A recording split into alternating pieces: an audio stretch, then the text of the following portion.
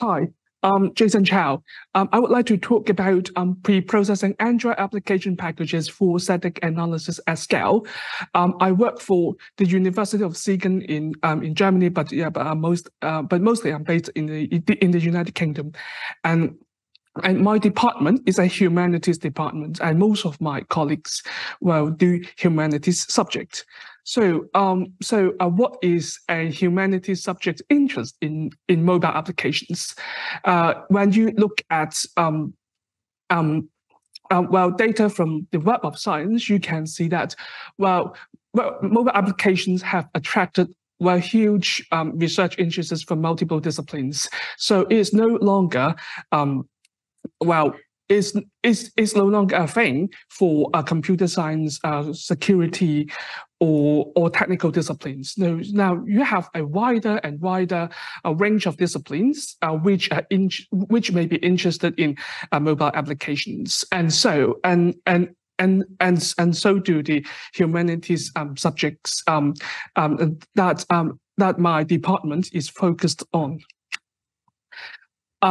So before we talk about Android applications, just give you a little bit of introduction to the structure of an Android application. So an Android application is an APK file, but effectively it is in the same format as a zip file. So you may simply rename .apk to .zip and unzip it and see contents. And so it's basically that.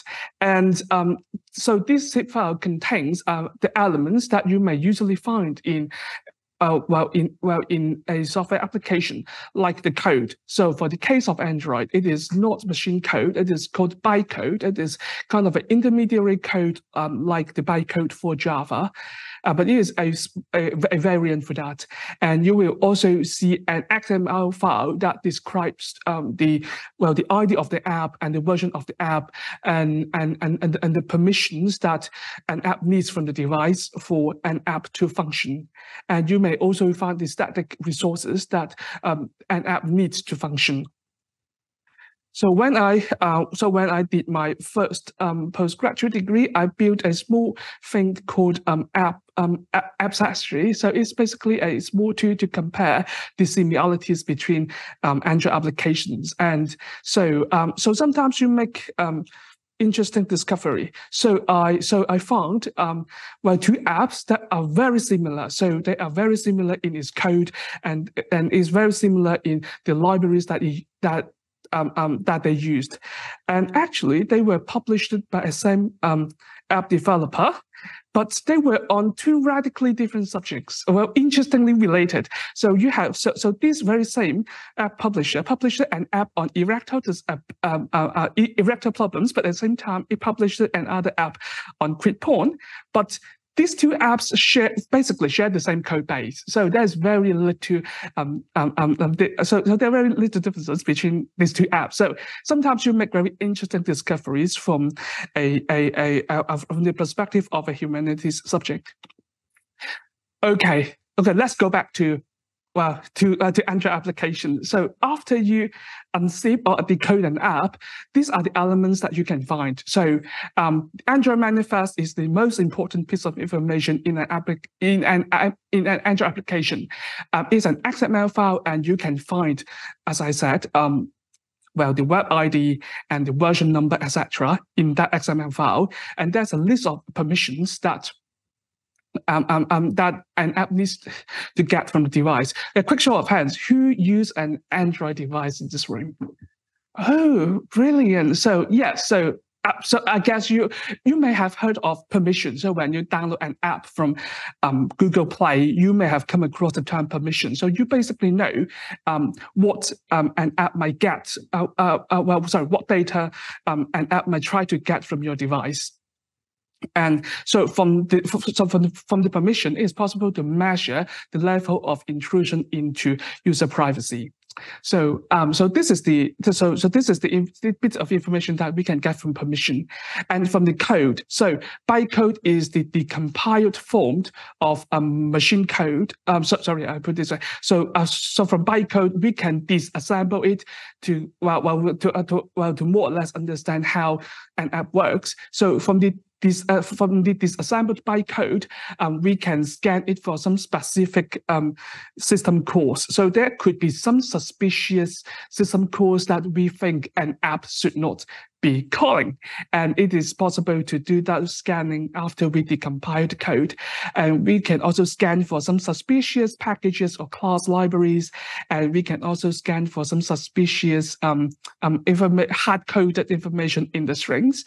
And so from this bit of information, we can detect who are the actors. So in media studies, actors, well, you can imagine it as simply the companies. So which companies, which suspicious company, what interesting companies might be interested in user privacy and what they're going to get and what exactly, what are their interests in this app. So we can study these actors from the compiled code, and we can detect some of the functionalities which is hard to detect or undetectable by just scanning the permissions. And most of us use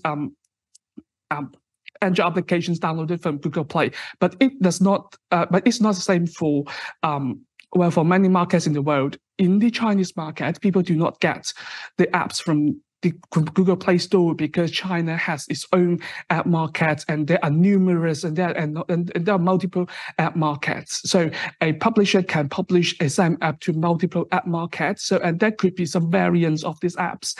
And so it is necessary to compare how these applications were signed using using the developer certificate. So there's a lot of things for us to look at these elements from an Android application. As I said, it is easy to, let's say, unzip a zip file, but in practice, you can't just unzip it because the APK format is an encoded form. If you just unzip it, many files would appear not intelligible. So you need to use a tool to decode an APK. So a well-known tool is called an APK tool. So it's really simple. You just get this tool through add-gap, execute this command to extract things from an APK. And the problem is that it extracts thousands of small files, so into a deep hierarchy of directory structure. And let me give you this as an example. So for this app, so in the APK form, so it's just about 7 megabytes, but after you decode it, it would become 8,000 files. And the size of these files in total is 44 megabytes. So after the process of decoding and disassembling, the file explodes in size and in the number of files. So there's a problem. The I/O performance of traditional file system is low when you have to deal with a high number of small files. And it will take about 3 to 5 minutes to scan the disassembled code of an APK.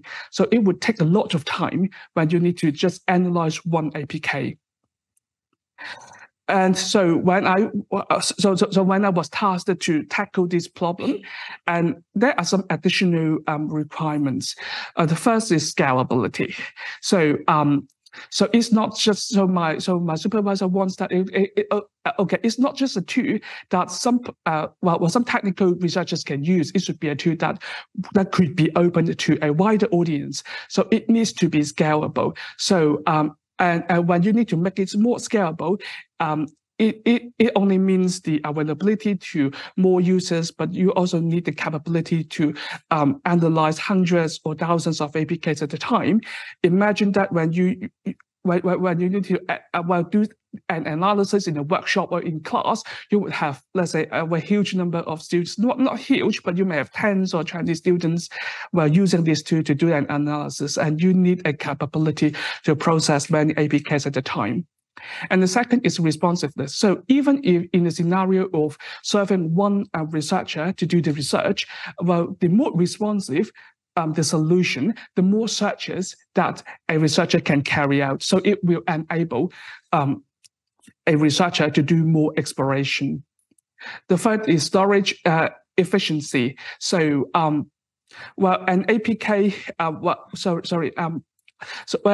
APK explodes in size after the completion and decoding, and this ensemble code has lots of repetitive elements. So there's a huge room for completion.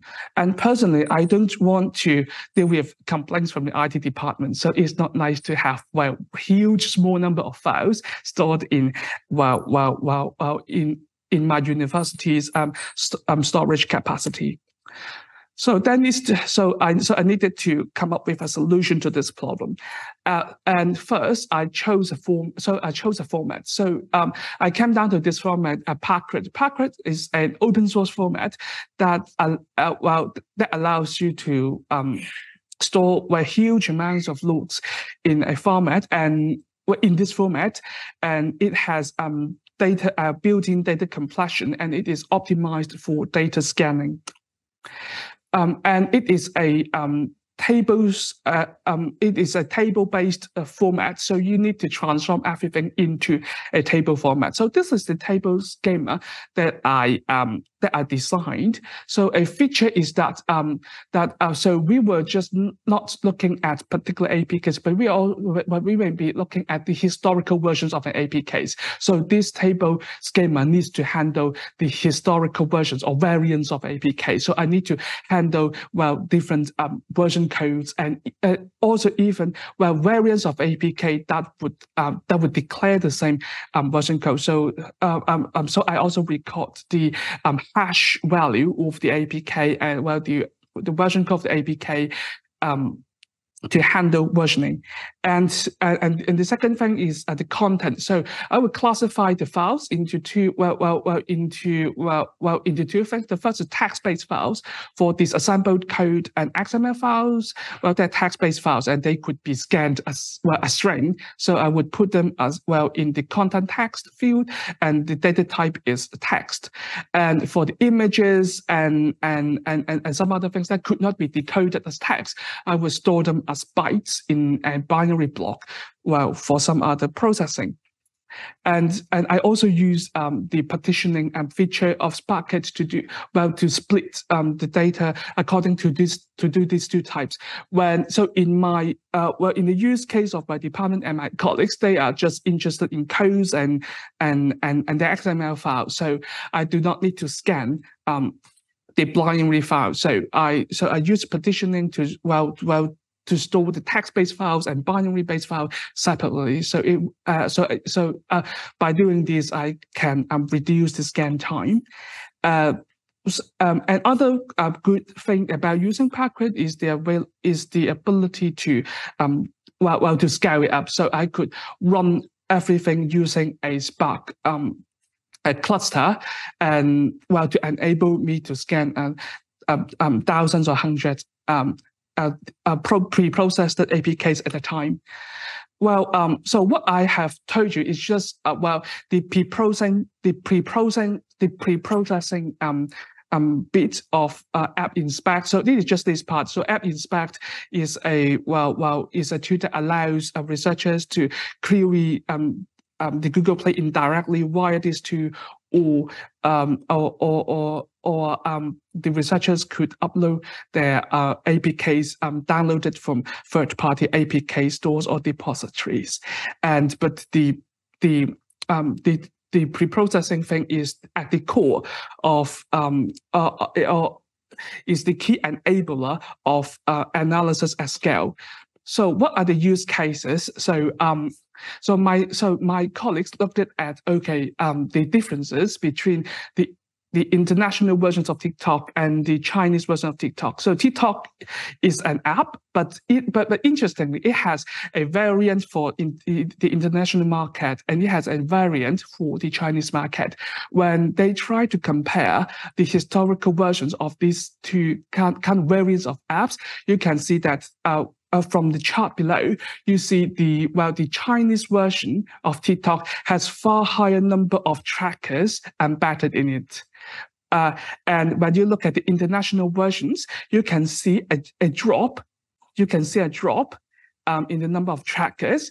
So it happened in 2018 when the U.S. government made some accusations about privacy infringement and some issues also with data protection. So China at this point, TikTok at this point removed a huge number of Chinese trackers from the TikTok from the international variant. So it's interesting. This kind of analysis could not have been possible if we needed, let's say, some minutes to analyze each APK. The second use case is to detect some functionalities which could not be detected from just scanning the permissions. Yes, the permissions from Android tell us quite a lot what an app tries to get from the Android system, but there are some peculiar system calls that would not require a developer to declare a permission request, like sensor data. Let's say if an app tries to use try to get that data from the accelerometer gyroscope from your phone, the developer does not need to declare a permission in the manifest. So you would not know whether or not, just by looking at the manifest and from the permissions that when you download the app, whether or not an app would get data from your gyroscope and accelerometer. And we know, and there's quite a lot discussion in the literature about using accelerometer data and gyroscope data to infer your posture actions from this kind of sensor data. So this is this is intrusive, and you can only know whether or not your app would have the capacity to get this kind of data by scanning the system calls. So AppInspect by using the pre-processing method that I mentioned could scan system calls from tens and hundreds of apps in a very small amount of time. And you can see that there was a growth in the attempts or in the lines that would have the potential to get the sensor events from WeChat and from TikTok. And the third use case is the extraction of fully qualified domain names from hard-coded URLs. Let's say, it is suspicious that an app would hard-code a bunch of URLs in it. And so let's take this app as an example. Is Grindr. Grindr is a social app for the gay community, and we found a whopping 88 domain names hard-coded in this app. So of course, it will take a dynamic analysis or network capture to confirm whether or not this app would send data or would communicate with 88 fully qualified domain names. But it is suspicious enough for us to let's say to put this app in run this route to study this app further, whether or not it would exhibit suspicious activities. But just by extracting hard-coded domain names would reveal, let's say, some interesting things about the behavior of an app. So lesson learned. So consider making responsiveness as a requirement, because when your tool becomes more responsive, you get more mining opportunities. And do not stick to a tool stack. Try experimenting with new things like distributed architecture and new data formats. I know that people may have some reservation and reluctance to try distributed architecture because of the complexity. But that could be benefit, and you would not know it without giving it a try. And thank you for listening. Thank you. Okay, there is a comment before the question. I delivered basic workshops on droid reversal. Jason's taking it a lot further. Hack the planet. Thank you. And the question is, was it difficult to persuade humanities academics that this could be done and is relevant? I've met one studying pregnancy apps who said they couldn't possibly. Yes, this is a fantastic question because this is the question that I'm dealing with right now. Um, and this is really a hard question indeed. It is good and hard question. And well, first is the let's say understand so it comes down to how let's say media scholars work with data.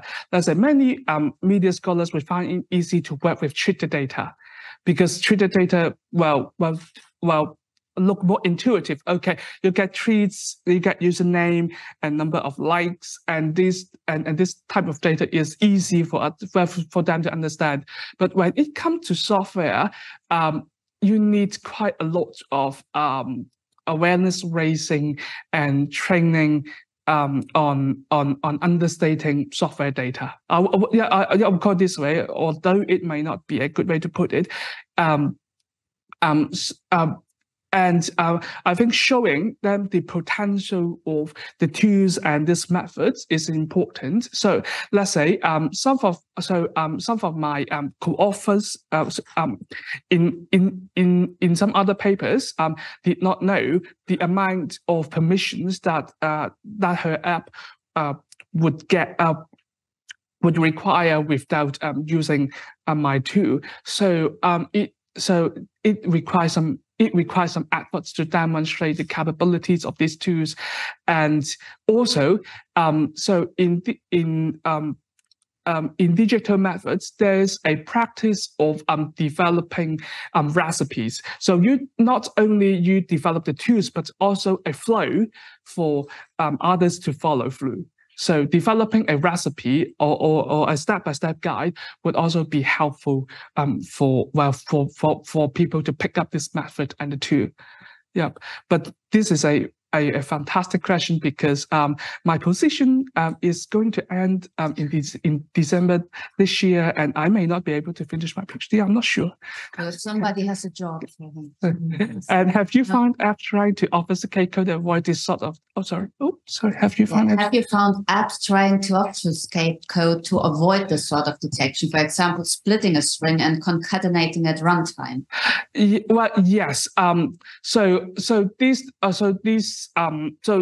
method or this tool is not bulletproof, and they are tools to obfuscate code systematically, and they are and so if an app publisher uses these obfuscation tools, we cannot just decompile the code and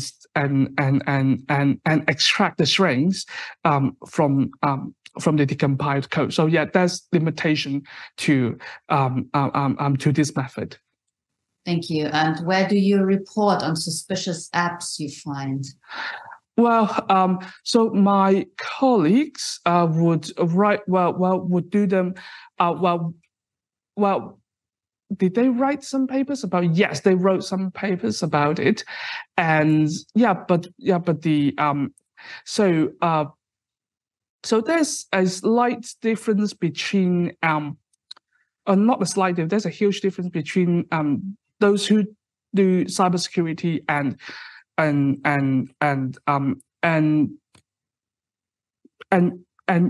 media studies research. Media studies research are more interested about the actors. Let's say who might be interested in this data and what what particular data that they could get, and their target audience would usually be the fellow academics or in a more so there isn't a huge practice, there isn't an established practice or a huge motivation for them to get the result out as soon as possible. Hey, I've made this great, interesting discovery. Although I know that some want to do it, but I